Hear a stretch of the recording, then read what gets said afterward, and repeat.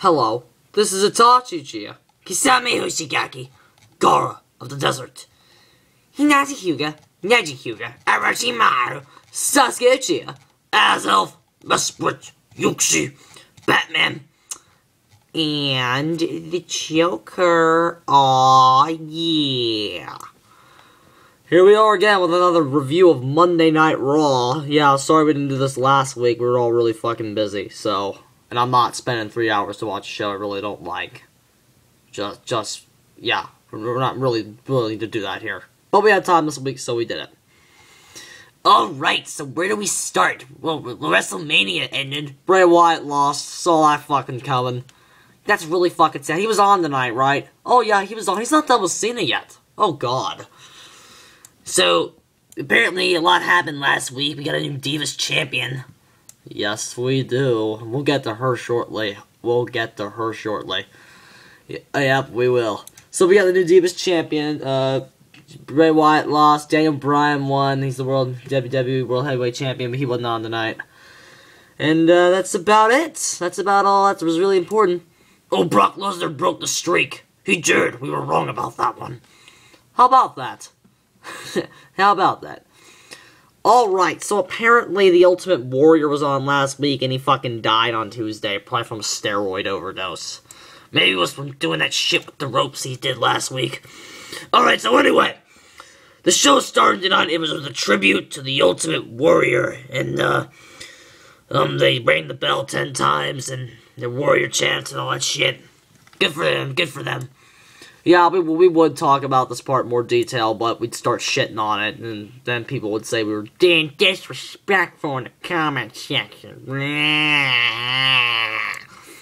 So yeah, so we're not even gonna say anything about this because we'll just start shitting on it. Next! So the first match of the night was RVD. He apparently returned last week. Rob Van Dam versus the Mexican guy. Del Rio? Yep. Alright, so what happened in this match? Del Rio didn't even have an entrance. Well, it was laughable. His music played for like 2 seconds, he was already in the ring.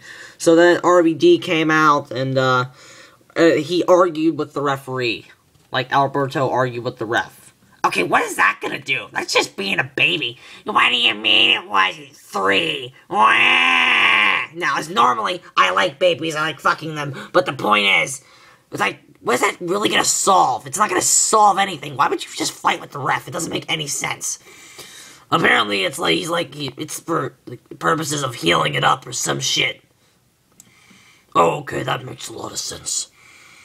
So, RVD was flipping around the whole time. How old is he now? Like, how could he still do that?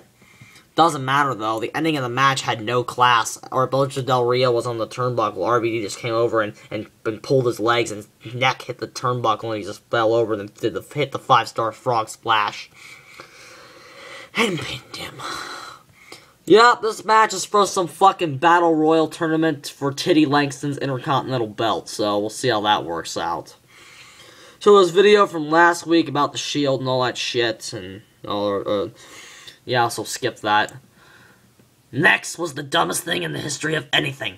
Okay, they played some fucking stupid Toys R Us ad where Sheamus and Titty Langston were sitting there. We gotta get our pictures taken with our action figures to win the Toys R Us Grand Prix. I know they're advertising, but for God's sakes, it was awful. And so the mom's like, oh, you can't use your action figures. So Sheamus and Titty Langston switch out. It's really stupid. It was really stupid. It's for the children. Fuck the children. Fuck the children. Absolutely fuck them to hell. We don't like the children. Yeah, we don't like the children. So that was really dumb. Next, we have a segment backstage with Triple H, Orton, and Batista. That's right. So, Triple H is going on and on about how the Shield are the big threats this week because Daniel Bryan's not there. And so, she says that the Shield aren't going to let Batista and Randy Orton anywhere near the WWE World Heavyweight Championship, and they suggest working together. And then he's rejected. Bow chicka bow bow. So they turned him down. Like, Batista said he's only there to be champion. Orton's like, I deserve a rematch. And then they left. Okay. Good luck getting your rematch now, because you just pissed the Authority off. Good job. Well, they didn't really piss him off, as later in the show. So that segment was dumb. Next, we have gay couple Ryback against incest brothers. Oh, good. So Ryback was dressed in fucking yellow and I looked like total shit. It was embarrassing. It made me feel really stupid for some reason. So Ryback was embarrassing. And we've seen this match like 8 fucking times. 8 fucking times now. It's ridiculous. How many more times are they gonna fucking air Ryback versus the Rhodes Brothers? We've already seen it. Like 8 times. So, there it happened. Oh, and Kasame, you're gonna love how this match ended. Let me guess. It ended with somebody kicking somebody else in the face. No, close. He punched him in the face. My god, what is it with the WWE and, like, getting hit in the face? It's like, what the hell? What the hell's up with that? Yeah, Ryback clotheslined Cody Rhodes and pinned him. So he just punched him in the face? Basically.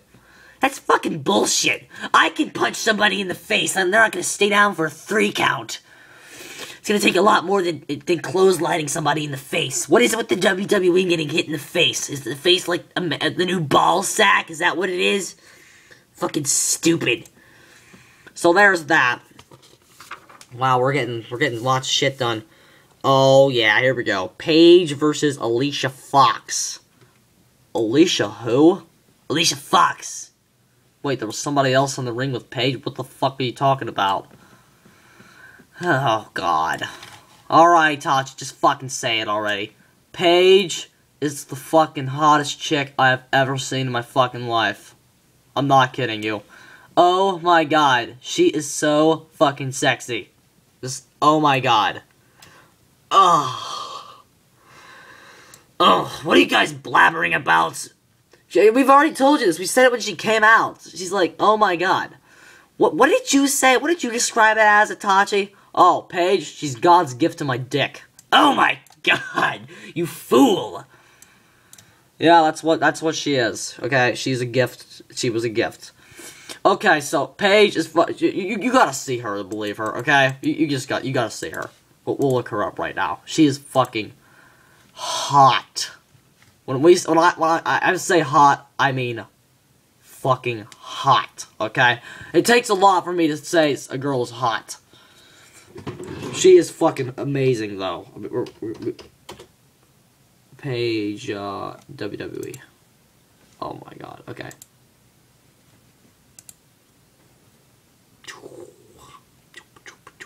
Oh my god, no! I just want to see the fucking picture of Paige. This is so hard to ask for a full screen of the fucking picture.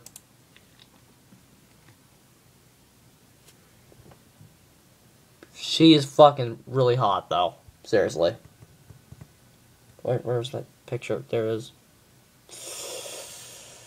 She's fucking hot, though. Just pull it up on your screen, because ours is too small. But, oh my god. Oh, she's really sexy. Because she's like a fucking vampire. She's like, she comes out, she's butt-ass white, okay? And it's like contrast. Even her theme music was kind of weird. Her theme music was great, man. What the fuck are you talking about? As soon as I saw her on the Titantron, I'm like, oh my god. This is... Oh, god.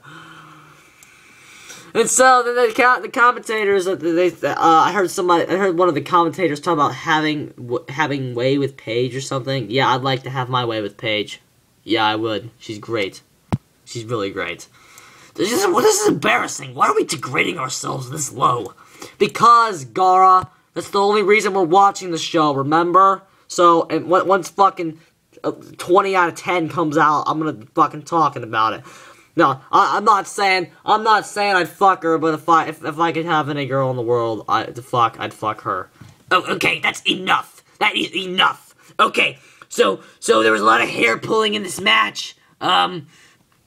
Paige won with this submission, and the announcer said she was on fire because she's fucking hot as hell. Ain't that the truth, my bro? Oh my god. Okay, so that's it for the Divas match. That's it for it. Okay, next. We have the Usos versus Randy Orton and Batista again. Yeah, just like last week. Yippee, another Randy Orton Batista versus the Usos match. So, the Usos came out, they were wearing their face paint and the Ultimate Warrior shit. Yay. So good for them, good for them.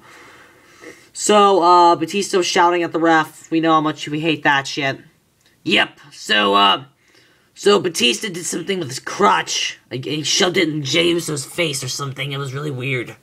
Surprised I didn't keep him down for a 3 count. So then, the Shield comes out. It's like the Shield hits Batista with the spear. And, you know, it's a Superman punch. And then, it's like they interfered in the match. And it's like, what the hell? You just proved Triple H's point, you idiots.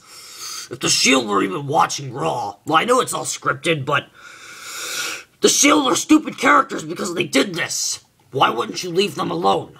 Now you can just kick Triple H's ass on your own. Why would you attack Randy Orton and Batista? Good job, Shield. You have no brain.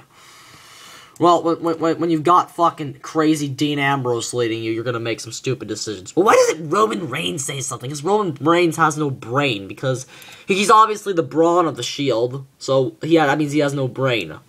Well, Seth Rollins, at least. Seth Rollins, I guess he was smoked a bunch of crack tonight, I don't know. So then they run into Triple H backstage, who says, told ya, like, I kicked your fucking asses. Yep, so good for Triple H, good for him. And so as soon as they did that, we knew what was gonna happen at the end of the show when the Shield had their match.